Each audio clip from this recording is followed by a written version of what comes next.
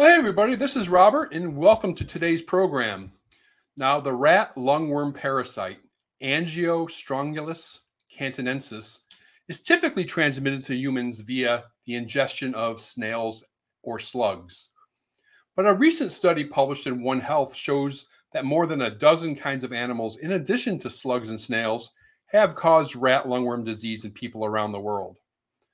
Well, joining me today to take a look at the rat lungworm and the One Health study is Robert Cowie, PhD.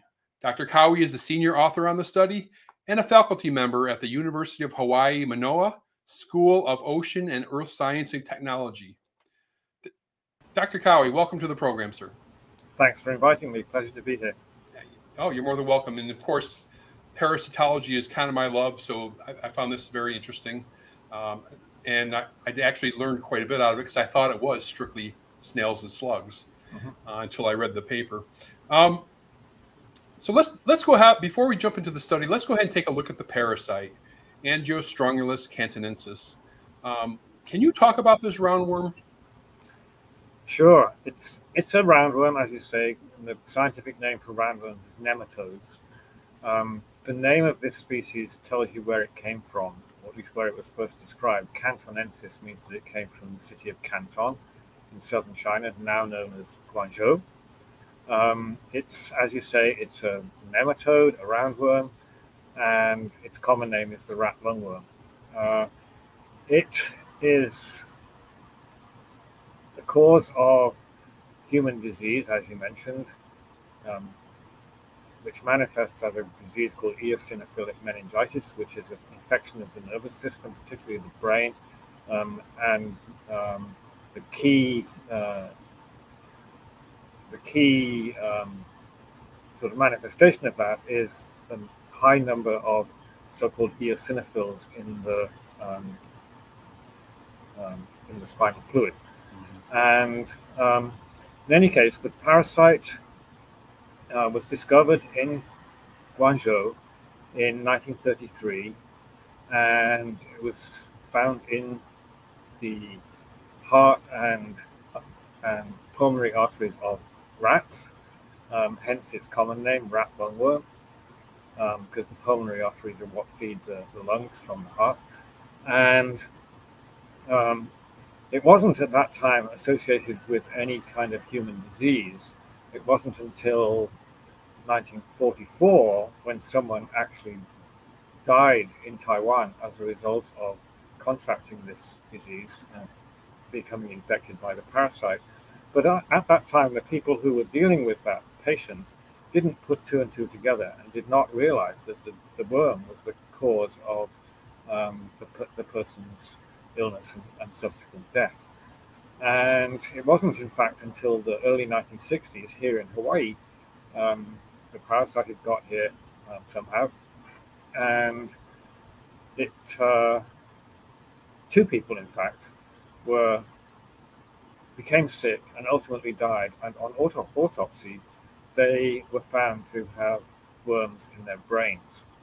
And the researchers put two and two together and realized that these symptoms that had caused the death of the patients were in fact associated with this worm. And that was in like 1960, 61, 62. So the parasite is, as I said, it was discovered in Guangzhou, southern China. It probably was widespread in different parts of Southeast Asia at that time. Obviously, it wasn't just present in Guangzhou. And that's probably where it originated, somewhere in Southeast Asia, southern China.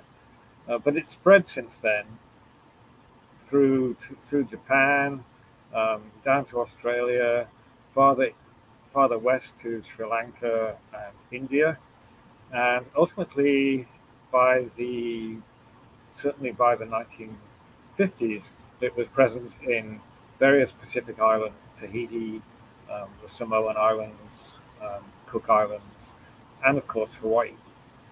And since then, it's been found on the US mainland, in southern parts of the US mainland, the southeast particularly. It's spread to Canary Islands. It's spread to Majorca in the Mediterranean. It's in Africa. Have I missed anywhere? That's basically its current distribution. It's spread rapidly from its original region of origin in southern Southeast Asia. So, Dr. Cowie, one of the maybe the most important thing about this parasite is its life cycle. It's pretty complex, and it's really important to understand it, to understand human infection. I'd like to go ahead and give you a few minutes to go ahead and talk about that life cycle. Sure, no problem. So this parasite, as an adult worm, is about between 2 and 3.5 centimeters long. So that's quite a big worm. That's over an inch, and the adults live in the pulmonary arteries of rats, and that's where they mate and reproduce, males and females. The females lay eggs, and those eggs are transported in the bloodstream from the pulmonary artery to the lungs, and there they hatch into what we call first stage larvae, so hatchling larvae, if you will. Those first stage larvae then move up the trachea, the windpipe, and are swallowed and ultimately passed in the rat's feces, which are then out in the environment containing these first stage larvae. And the next step is that a snail or slug comes along and eats that rat poop and ingests those first stage larvae. In the snail or slug, those first stage larvae develop through the second stage to the third stage. It takes about 3 weeks. And at that point, they become dormant in the snail. But that's the infectious stage. Remember, and that's important to remember. The third stage larvae are the infectious larvae. And what happens then is that a rat comes along and eats that snail or slug and ingests those third stage larvae. And so the rat becomes infected. The worms go down into its gut, and from its gut, they move through the circulatory system, through various organs, and very rapidly, within a matter of maybe a day, they reach the rat's brain. And there they hunker down and start feeding and moving around and pass through the fourth stage to the fifth stage, which are subadults. Those subadult worms leave the brain and return to the circulatory system and ultimately end up in the pulmonary artery, where they mature and mate and produce first stage larvae, which are defecated, and the cycle goes round and round and round. And that's the natural cycle that this parasite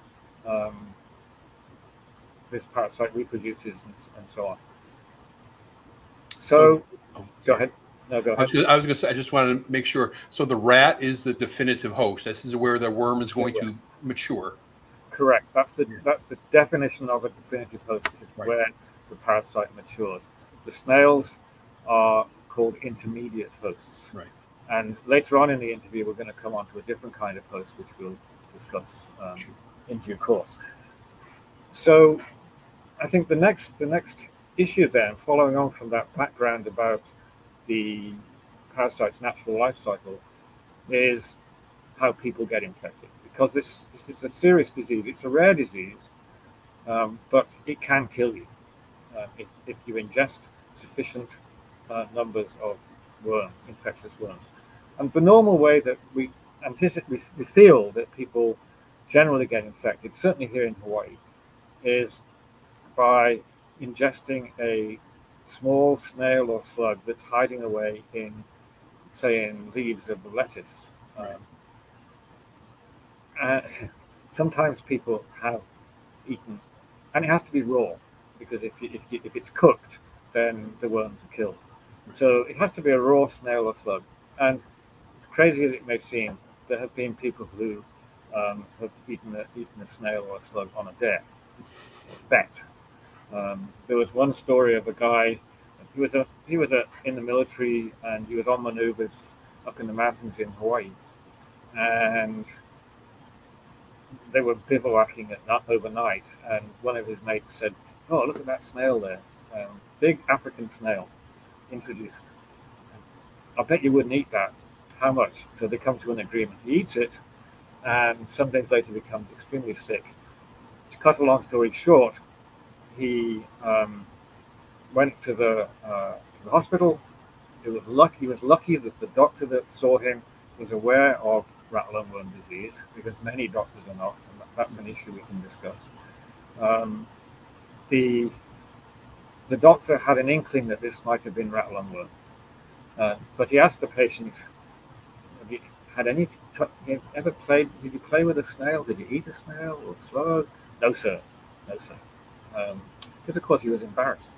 And eventually, again, to cut a long story short, he did admit that he'd eaten this snail for a bet. And the physician says to him, "Well, was it worth it?" And the Marine says, "Hell no." Yeah, I could see that being an alcohol-induced issue too. That was not in that case, because they were out on maneuvers. Yeah. There wouldn't have been any alcohol there. But another case, a very sad case in Australia and in other places. Yeah, I'm aware of this one. There was a story, two guys in Brazil. The two guys in Brazil, they saw a slug crawling along a wall. One said to the other, "I bet you wouldn't eat that." And the other said, "Well, I'll eat half if you'll eat half." So they cut it in half, and they both got really sick. The guy in Australia, he was a young guy, 19-year-old. He'd been drinking. He'd definitely been drinking, just like the Brazilian people had. And he was dared to eat a slug, and he did. And he got very sick. And he had long-term impacts of this disease, which sometimes happens, sometimes doesn't. And I think it's related to, and ultimately he died about 8 years after ingesting that slug. Mm-hmm. And that's something that's worth bearing in mind, is that we think, and it stands to reason, that the severity of the disease that you get is related to the number of worms that you ingest. So if you ingest a big slug with 100,000 worms in it, then you might get really sick. If you ingest one that's only got 10 or a dozen in, maybe you wouldn't even notice that you were sick. And that can be a problem with diagnosis, because people might be infected but not be diagnosed because they're not showing symptoms or very mild symptoms. Yeah, and that really jumps into my next question, because you've already talked about eosinophilic meningitis. It's fatal once in a while, but not too often. Am I right? Right. Yeah, but there's got to be a lot of just asymptomatic or very mild symptomatic infections. And what do you normally see in like a mild infection? So I think a mild infection would probably just be a headache. Yeah. And that's a problem, because you might have a really bad headache, because it can cause serious, nasty headache that people can't get rid of it, and they're thinking of killing themselves. It's so bad. You could go to the emergency room, and the doctor would say, "Well, you've got a serious headache. Just take some aspirin or whatever, and go away." And there've been instances in which people have been turned away from the emergency room a couple of times before the doctors realised that there's something weird going on, and many doctors are not aware of rat lungworm. Right. It's not a common disease. The severity of it is what makes it a serious disease and worth investigating and knowing about. But many doctors do not. And so it's misdiagnosed regularly, even if people have more serious symptoms, never mind just a mild set of symptoms. But to start with, what generally happens is that people have maybe a neck ache, shoulder ache. These are some of the common early symptoms. They may have tingling over different parts of their bodies, perhaps depending on whereabouts in the brain the worms are active.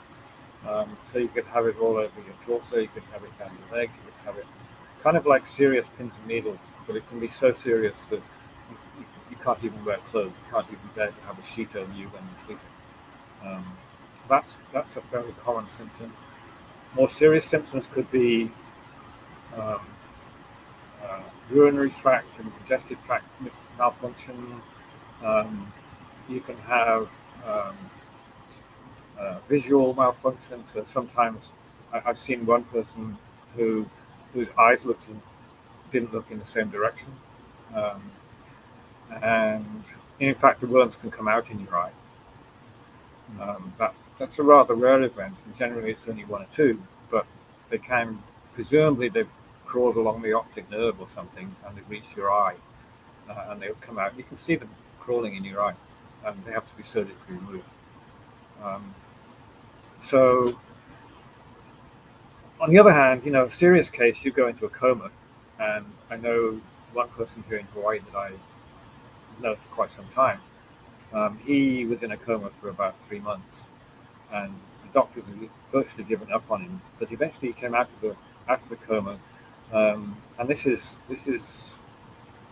over a decade ago, and he still has symptoms. He still has some difficulty walking. His speech is a little. You can tell it's not quite right, but he's made an amazing recovery from where he was in a coma for 3 months. So he could have died. Yeah, when I listen to you tell the story, it really reminds me of some other nematodes that the larvae migrate, and like the raccoon roundworm, kind of either finds its way to the brain or the eye, or maybe just to the muscle tissue or whatever, and you don't really know of any symptoms at that case. So Angiostrongylus, that if it doesn't migrate to the brain, can it go erratic and migrate somewhere else? I think there's some feeling, and it's not really well understood, but there's some feeling that not all the worms reach the brain. Yeah. And whether they do any serious damage if they end up lodged somewhere else is not really understood. There's some thinking that some of the tingling feeling is not related only to where the worms are in your brain and connected to different parts of your body, but they've actually migrated to those different parts of your body and may be causing those problems at those parts of your body. But they may end up dying there and maybe don't have any further consequence. Right. But there's a lot that's not known about this parasite and its interaction with people and other animals. Dr. Cowie, is there any satisfactory medicinal treatment for this parasite? Sure. It's generally, there's no definitive protocol, if you will. But what there is a general sort of consensus developing that treatment with corticosteroids to reduce any inflammation in the brain is important. And that's particularly important as the worms mature, because ultimately, and I didn't mention this,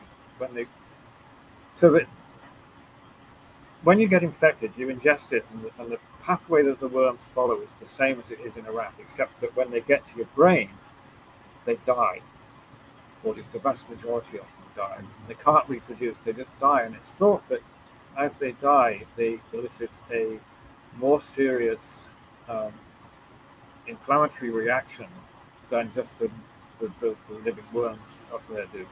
Of course, they're much bigger at that point too, because they've grown. And so Yeah, where was I going with that?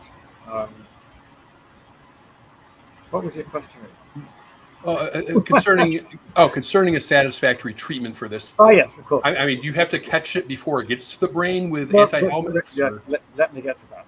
Yeah. So the first thing is that people generally do treat with corticosteroids.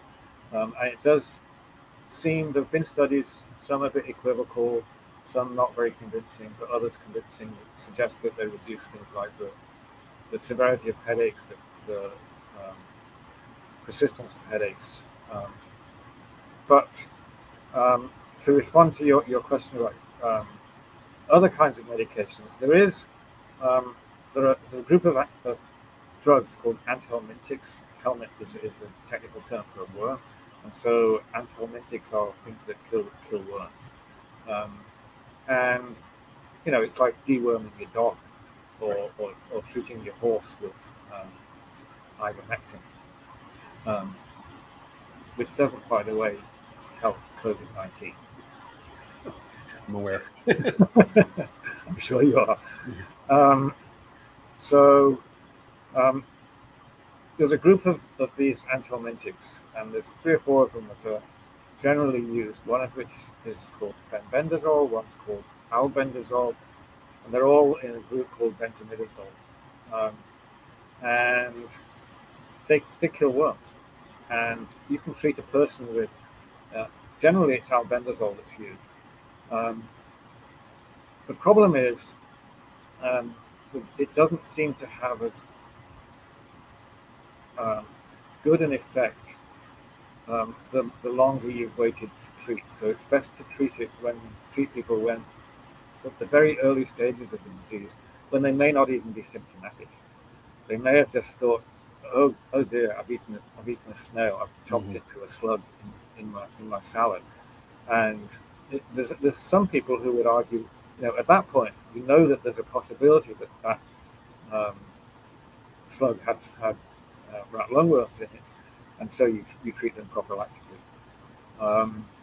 But it does seem to be becoming something of a consensus that this combination of corticosteroids and antihelmintics is the way to treat people. But there's no protocol in terms of dosage, tapering the dosage. That's all very ad hoc. So, well, the patient is getting better, so we'll taper the dosage. There's no definitive treatment protocol. It's very, very much still in the early stages of development. Let's go ahead and dive into the study a little bit. It was published in One Health.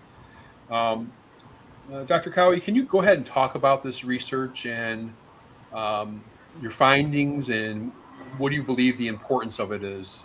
Sure. So we talked about definitive hosts, the snails and slugs, and we talked about the intermediate hosts. Sorry, the definitive host, the rats, and the intermediate hosts, the snails and slugs. There's another class of hosts called paratenic hosts. They're also known as carrier hosts and transport hosts. The worms cannot mature in them, but if one of these other animals eats a snail or slug that has 3rd stage, remember those are the infective larvae in it, then it becomes infected with those 3rd stage larvae, but those larvae don't develop.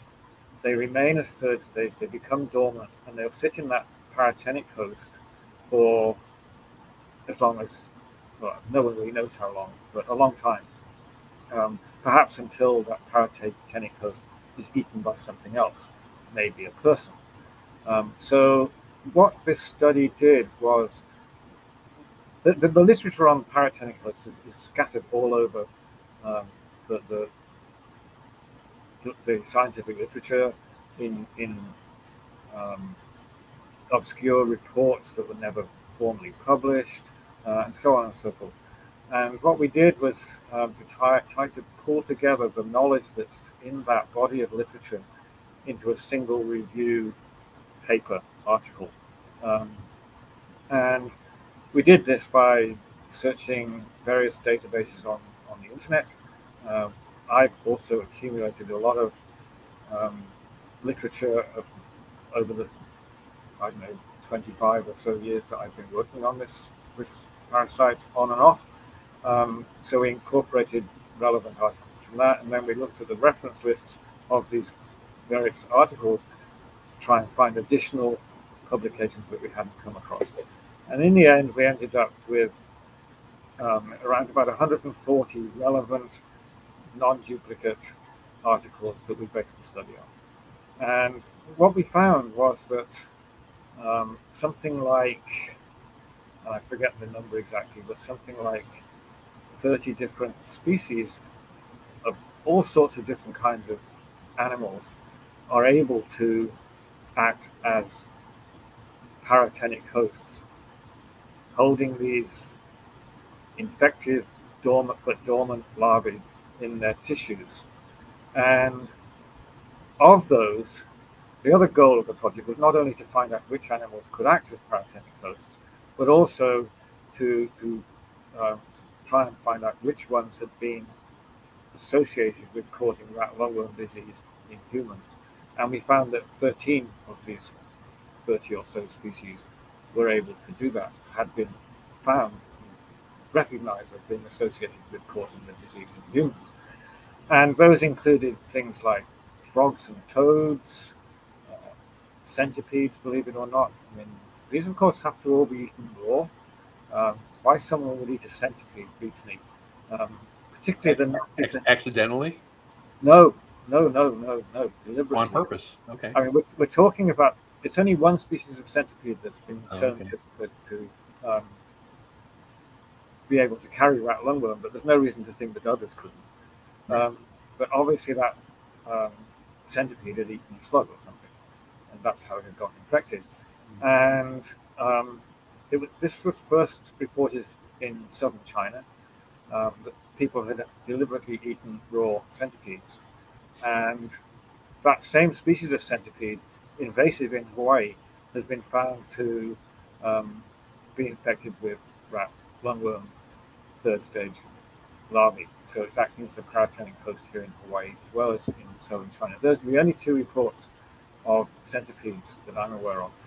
But in southern China, you can buy raw centipedes in these wet markets where you can buy rats and snakes and any number of different kinds of insects and so on. This is a particularly nasty centipede. If you get bitten by one, it's excruciating. I never have, thankfully. Occasionally I see them in my house, and we kill them as soon as we see them. We chop them in two with a shovel. And I have to think that the only way you could eat one of these things raw is once you chopped its head off, where it's got those nasty fangs that can cause that nasty bite. So anyway, people apparently buy these things in the markets and eat them raw. Amazing. Amazing. Frogs, you can kind of understand that. I mean, right. The French eat frogs, at least their legs.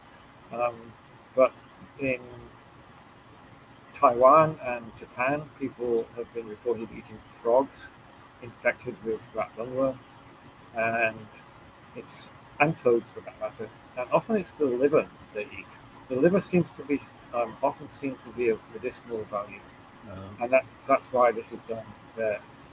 In Thailand and parts of India and in Sri Lanka, people eat monitor lizards. These are big lizards, sort of 18 inches long, and it's mostly men. And they eat not only do they eat the muscular tissue, so the meat, but they also eat the liver, the gizzard, and the testicles. And it's thought that this increases strength and virility. Okay, but people have actually died from eating supposed to make you more virile. Anyway, I'm sure it tastes very nice, but you're talking about uncooked. Yes, uncooked. Yeah. I mean, like monitor lizard sushi. Yeah. Wow. I mean, we eat uncooked beef. I mean, essentially, if you eat a really raw steak, it's essentially uncooked. And we talk about cooking these things in order to preclude infection by killing the larvae that it's harboring. But it has to be well cooked. So undercooked things, a little bit raw in the middle, may also be dangerous. But in any case, to get back to the parasitic herds, we had centipedes, frogs and toads, marsh lizards, shrimp or prawns, whatever you want to call them. Freshwater shrimp, prawns in Tahiti is a big deal. People eat them raw, and they also make a special kind of dish that has a local name, in which they squeeze out the sort of the juice of the prawn, and that's been known to be the cause of Lungworm disease in the Tahitian Islands since the early 60s. And in retrospect, people, before we knew that there was the connection between the worms and the disease, going back into the 1950s and even into the 1940s, retrospectively, we can say those cases were probably rat lungworm disease, even though we hadn't made the connection between the worm and the disease at that point. And that's the case in Tahiti. There was a big outbreak of eosinophilic meningitis in the mid-1950s. Now, what else can act as hosts? Well, cows can act as hosts, but that's only been shown experimentally. And so there's no evidence that cows can be a cause of rat lungworm disease, because maybe they don't ingest these. So, Dr. Cowie, if there's all these it's already difficult enough for physicians in many parts of the world to recognize rat lungworm via slugs and snails. This has got to make it even more difficult with all these other paratenic hosts. Yeah, I mean, I think in Asia, and before we go on, I should interject there that we've never actually discussed the limits of the distribution of these things. This is a tropical, subtropical parasite. So if you're in the UK, for instance, where I'm from originally, then there's no chance of getting rat lungworm disease. Right. We've had that parasite here in Florida. The parasite is all over Florida. Yeah. But there hasn't yet been a reported human case of the disease in Florida. There have been cases in Louisiana and Texas, and one case in Tennessee. So it's got as far north as Tennessee. However, physicians need to be aware of this disease, even in places where the parasite isn't present, because travelers coming back from some of these exotic places have certainly contracted rat lungworm disease. There have been cases in a number of European countries, in Australia, New Zealand. It's actually in Australia, but there are cases of people coming back from, Pacific Islands, exotic Pacific Islands, where they contracted the disease. So physicians need to be increasingly aware of it as the parasite spreads around, and indeed, as you say, they need to be aware that other things other than snails and slugs can actually cause infection. And I think in Southeast Asia, they probably are aware, because most of the serious cases have been in Southeast Asia, particularly Thailand, and particularly, and also southern China. In Thailand, they eat a dish in which they eat raw freshwater snails, along with some kind of sauce, and it's always associated with drinking alcohol. And people that's well known as a disease in Thailand. In China, I think it's also fairly well known, at least in southern China. And I suspect that many physicians are aware of the disease. But in the mainland United States, no one's going to be aware of it. Right. even here in Hawaii, I asked my own family doctor, a dozen years ago, whether she was aware of rat lungworm disease, and said, "What's that?" And but that was a dozen years ago, right? right, But but it had been in because the news. Hawaii's had quite a few cases in recent years. I mean, this year's been quiet, but Yes, so I would think that ER physicians and the like are probably more in tune. yeah, Not so much. I would say increasingly so. Yes, Mhm. but then you've got the problem of diagnosis. If someone's not going to admit that they ate a snail Or they or may not a know. frog or whatever, yeah, they may not know. And if they don't, certainly if they don't know, then the physician is going to have to look at this suite of symptoms that we've sort of discussed and think to themselves, well, maybe they've got to have that in their mind as a possibility. Um, and partly, it's a sort of holistic diagnosis. There's no one thing that will say, oh, that's rat lungworm, Yeah. until you take. And I didn't mention this when we were talking about treatment. Doing a spinal tap, a lumbar puncture, and drawing out the fluid, cerebrospinal fluid, is the only sure way of finding those heightened levels of eosinophils in the fluid.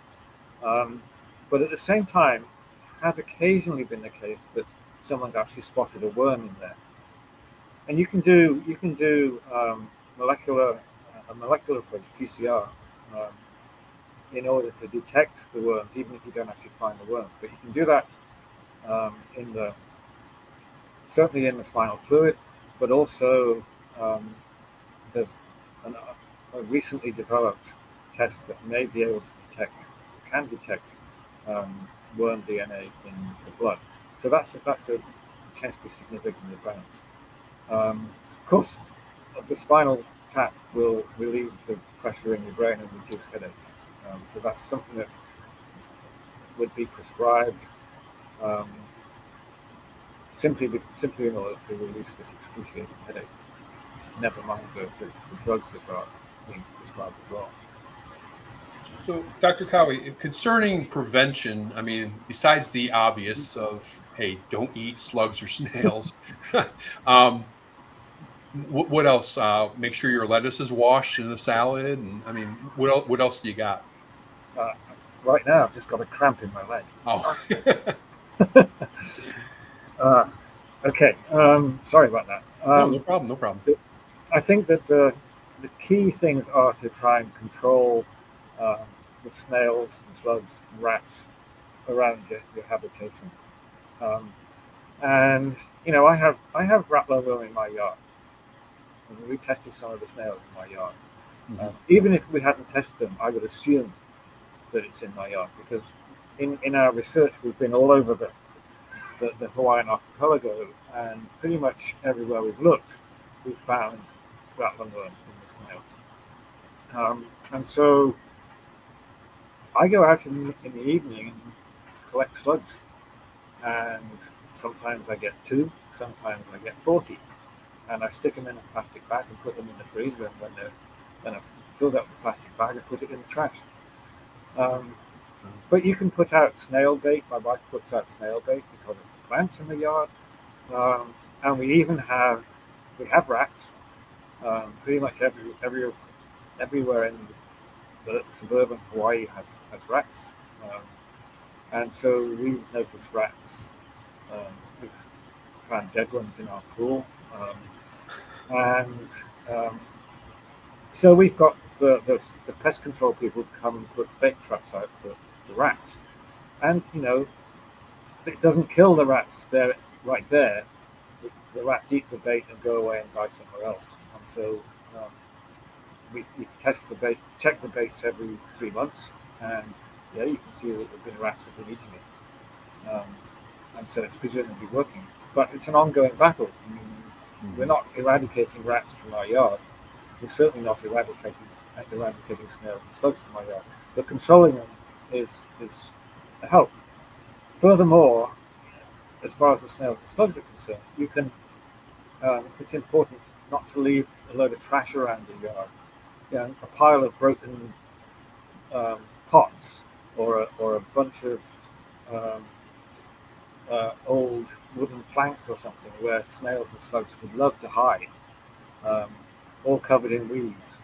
That's not a good thing. Clean it up, make it all neat and tidy, and that would mean that there's fewer places for snails and slugs to hang out, fewer places for them to reproduce and increase their population. So you're keeping the population down just by keeping the yard nice and tidy. So those are some of the things that you can do.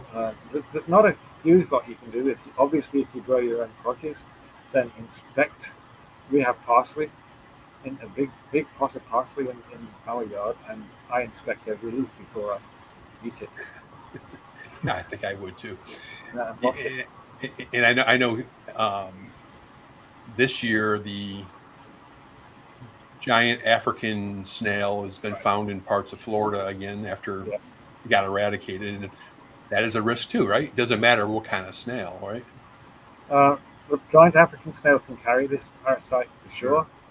Some species of snails, when I say snails, I mean snails and slugs, the same thing. Some species don't seem able to carry it. Other species seem less able than others to carry it. And we don't know why that is. It may be that these slugs don't particularly like eating rat poop. Right. I mean, often you see slugs on dog dudes for sometimes, loving it. But maybe not all slugs do.